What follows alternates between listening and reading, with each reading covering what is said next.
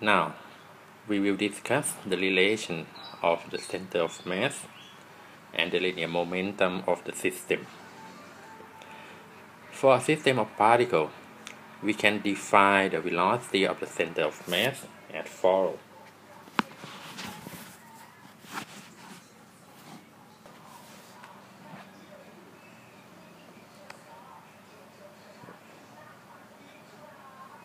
The velocity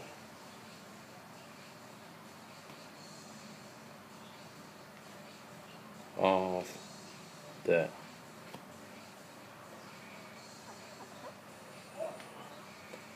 center of mass VCM is equal to the derivative of the position vector of the center of mass and is equal to 1/m of time the summation of mi dri by dt. Here again, we assume that the total mass of the system is a constant. So, we have that this dr by dt is the velocity of each particle in the system. So we have that this equal to the 1/m summation of mi vi, and mi vi is the momentum of each particle. Okay.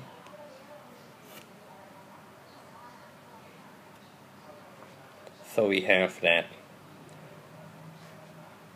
this equal to the 1/m of the summation of the pi,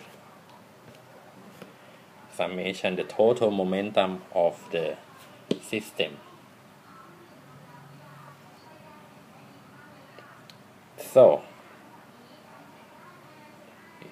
if we rearrange these a little bit, so we have MVCM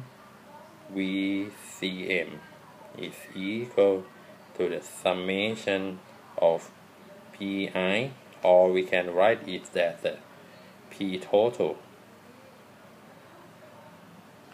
the total momentum of the system. Note again that in this calculation we assume that m is a constant. It means that no particle enter or leave the system, so the total mass of the system is a constant. So we can see that the mathematical expression of the total momentum of the system is the total mass times the velocity of the center of mass. This is very similar to the expression for the momentum of each particle, but here we replace the mass to the total mass, and the velocity is the velocity of the center of mass. So the center of mass, in the sense of the momentum, the center of mass has a similar property of to the single particle, in the sense that the total mass of the system times the velocity of a single point, that is the center of mass, is equal to the total momentum of the system. Similarly, we can define the acceleration of the center of mass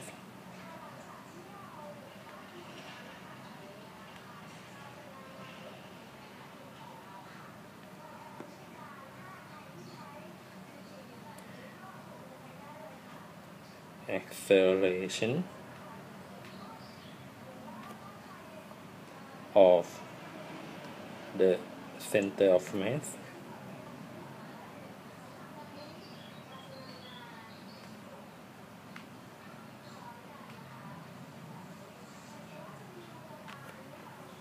acceleration of the center of mass is equal to ACM is equal to the derivative of VCM with respect to time and it's equal to the 1 over m of the summation over I of mi dvi by dt, and it's equal to the summation 1 over m times the summation of mi ai. Okay, but this mi ai is the total force of exerted to the system, because it's MIAI is a force exerted on each particle. So the summation of MIAI is equal to the total force act on the system. So if we move this M to the left of the equation, we will have that MACM is equal to the summation MIAI, or we can say that this is the summation of Fi.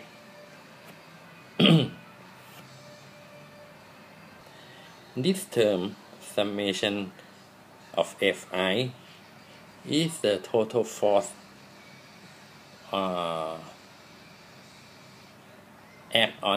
acting on the system, but it also the total force that exert on each particle. I mean, this MIAI is the force on each particle, and you sum this MIAI term for all particles, and we call it the total force. The point is that this term MIAI has two components, in the sense that the force can be the internal force,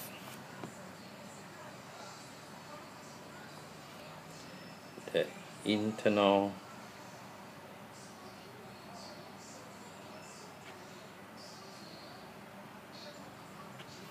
force, and can also be the external force.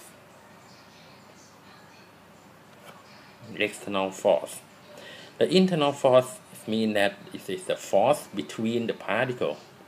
It is the force between the particle, and the external force is the force from somewhere else outside the system. So we have that this term,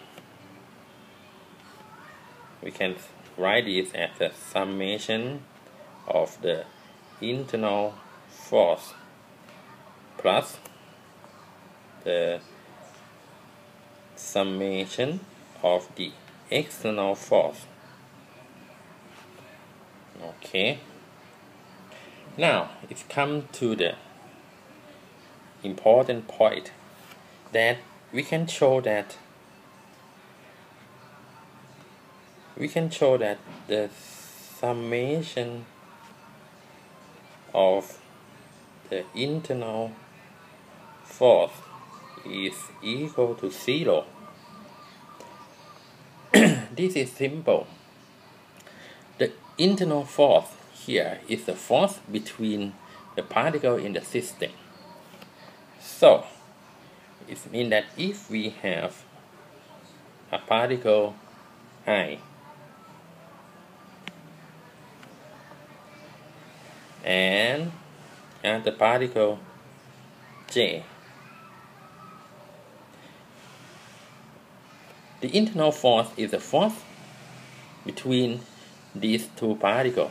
If you have more than two particles, it's the force between each pair of particles.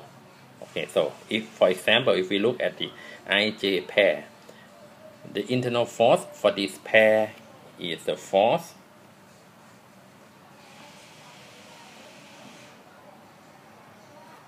F Ji. This is the internal force for the particle I. But we know from the third law, the Newton's third law, that we must have the action-reaction pair. It means that we must have the force Ij on the particle J. And the important relation is that F Ij is equal to the minus of F Ji. This is the third law.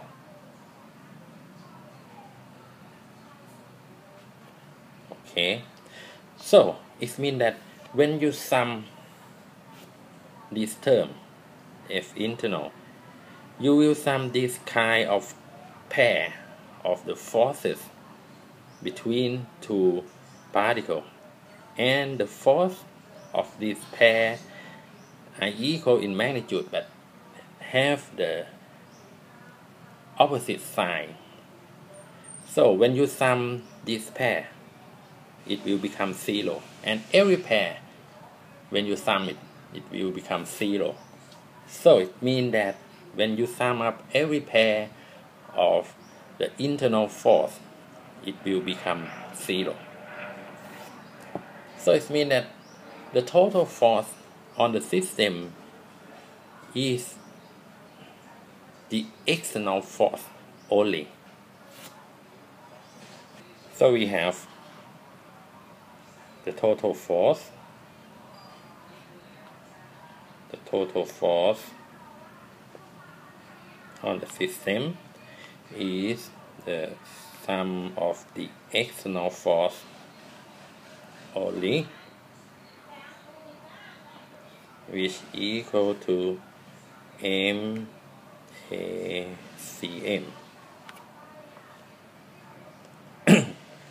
So when we look at the system of particles, and we know that there is the external force exerted on the system, this total external force will equal to the total mass of the system times the acceleration of the center of mass. So you can see that we can use the center of mass to represent the motion of the system. This is the second law for the system of particles. The total external force is equal to the total mass of the system times the acceleration of the center of mass.